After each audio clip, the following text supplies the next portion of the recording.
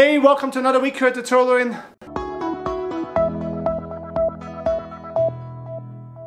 I'm doing some light work this week because I still feel a little bit fatigued from being sick so long. And the work that I kind of chose this week is to start gluing together all the PVC drainage pipes. And so I started in the attic, and I'm just going down because that way I can make sure it's all following the right levels and going all downhill. So the week that the kids were sick, so 2 weeks ago, Thomas was here with me. First, he actually finished the electrical here in the attic. We don't have lights everywhere yet because that's gonna be finished when we do the drywall, but at least some of the can lights have power now, all the receptacles have power, so that's really nice. And then Thomas's brothers helped me take a couple loads to the landfill, so we get some of that stuff, that the messes that we made here in the last few weeks, we got that all cleaned up. So that was a nice help, and yeah, we just got a lot of stuff done.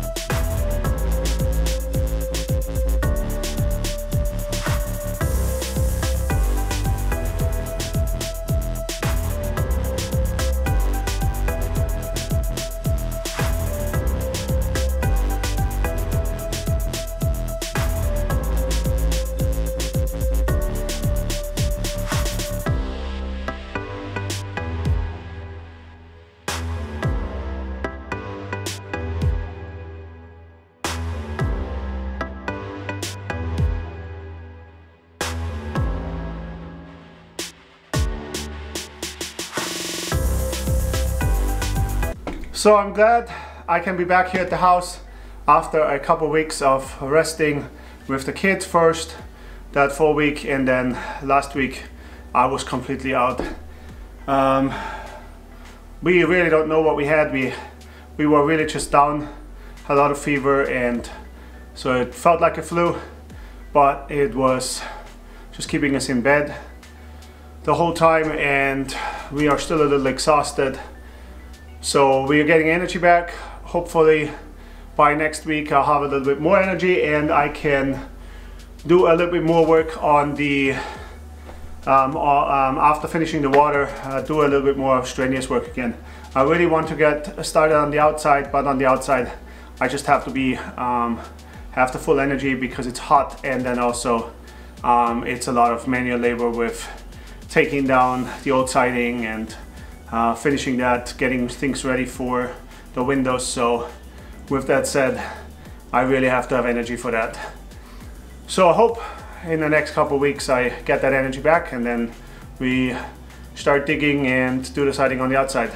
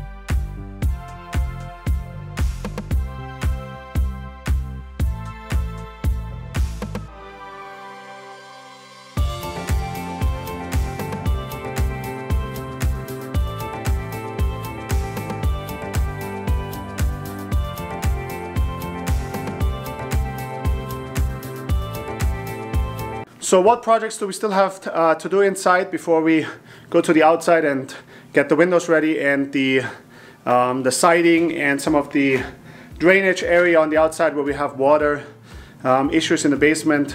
We have to obviously fix some of those things. Before we can do that, what I really want to do is I want to finish the Cat 6. There's a few more runs that we have to do, so it's probably going to be another week.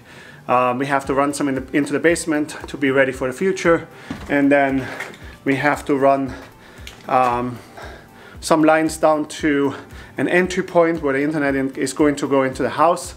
So we have to do that, and then there's a few little spots here and there, obviously with the drainage water pipes, finishing gluing them together, and then there's a few more spots where I have run any water pipes in the kitchen area, especially to the sink there. That stuff has to be still finished, and we then also have to run a few more cables, like the range cable we have not run in the kitchen, and there's a few extra spots that we just have to still run some cables. But overall, we are making great progress on the inside with the hardware side of things, with just getting all the mechanical, with the drainage, with the standard water, and then the electrical all finished.